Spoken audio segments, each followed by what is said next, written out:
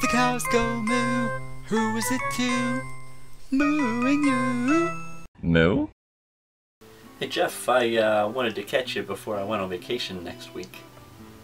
Didn't you just get back from vacation? Yeah. Yeah, I did. So, wanted to go over the new filing procedures with you.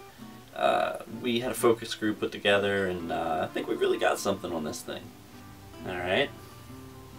Well, what we've been finding is that when people are putting files into the filing cabinet, they've been using these little tabs here, and you know, putting them in the upright position here. And then what we found was, in order to save a lot of time and money, we're going to actually take that folder here, and we're just gonna slide it on upside down like that, and put that into the filing cabinet like that.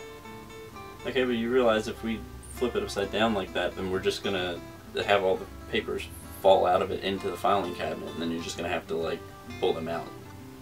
Yeah, I see what you're saying. I completely understand that. We actually came across that in the focus group, and we decided, you know, it's a minor issue right now. It's a non-factor, and we're just gonna push forward, and I think you're gonna see that the pros outweigh the cons 10 to 1.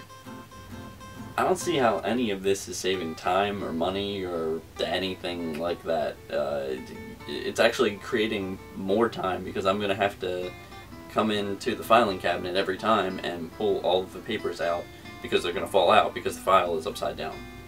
Yeah, I mean, I'm right there with you, but you know, it's just it's a hurdle we're going to have to overcome. That's yeah, it's something that we're willing to take a risk on right now.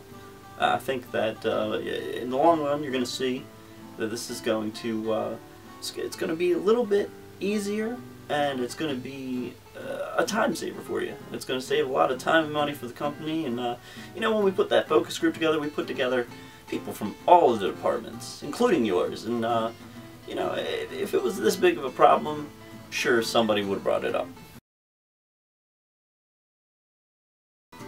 Hey Jeff, could you give me the Dawson file?